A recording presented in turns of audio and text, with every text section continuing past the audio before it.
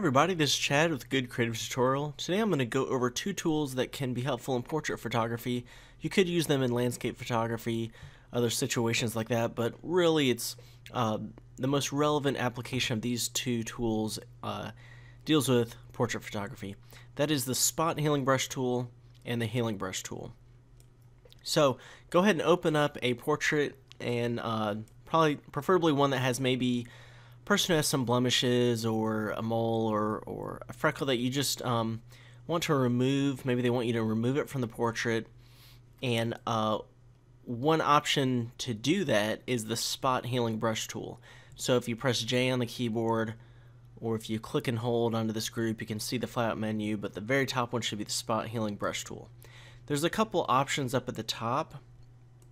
Of course, the size, the hardness and softness and things like that. But also normal, replace, multiply screen. These are different. Normally those are layer blending modes, most of them. You can experiment with different ones, but normal is going to be the best one if you're just trying to cover something up and use the area around it to cover that up. Now, a couple different options here. Proximity match is going to look at everything in the proximity. That's one way to remember it. All the pixels, and try to figure out what pixels should be inside. Alright, so if I just click and let go, because it is called the spot healing brush tool, that's really what it's meant for, just to spot areas, touch them up. That worked pretty well. If you try to create texture, it will add a sort of a texture, and it's really meant for areas that already have a texture. But if I just click and let go here, if you look very closely, there is a slight texture there, so in this context we probably would not use that one.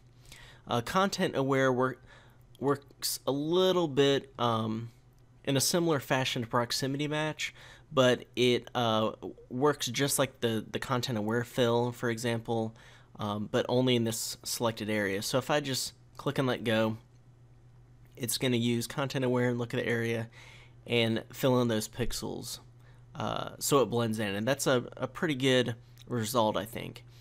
If you do sample all layers, that just, if you have more than one layers, it will sample all of them rather than only the current one. So that is the spot healing brush tool.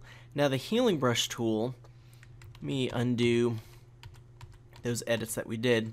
Now the healing brush tool, if you click and hold on the spot healing brush tool and go to the healing brush tool, it works a little bit differently.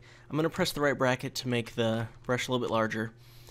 And instead of just click and let go, you have to sample a source area first, kind of like the clone stamp tool, but it's a little bit different from the clone stamp tool, because with the clone stamp tool, if I Alt or Option click somewhere and then I click somewhere else, it's going to sample from that at that same angle and actually take those pixels with a soft edge, if we have a soft edge brush, and place them over here.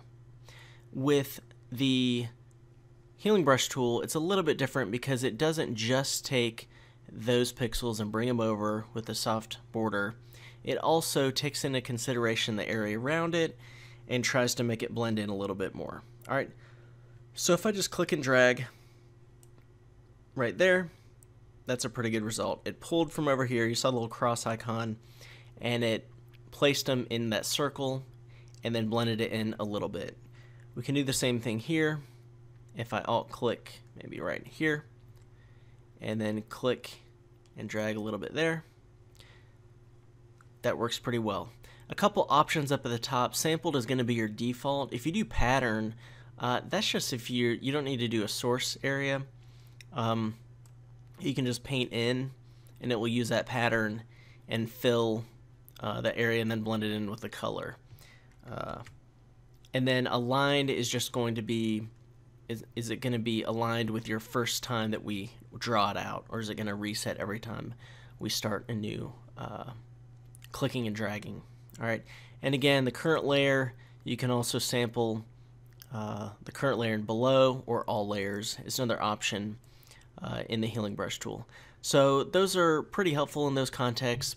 Please be sure to subscribe.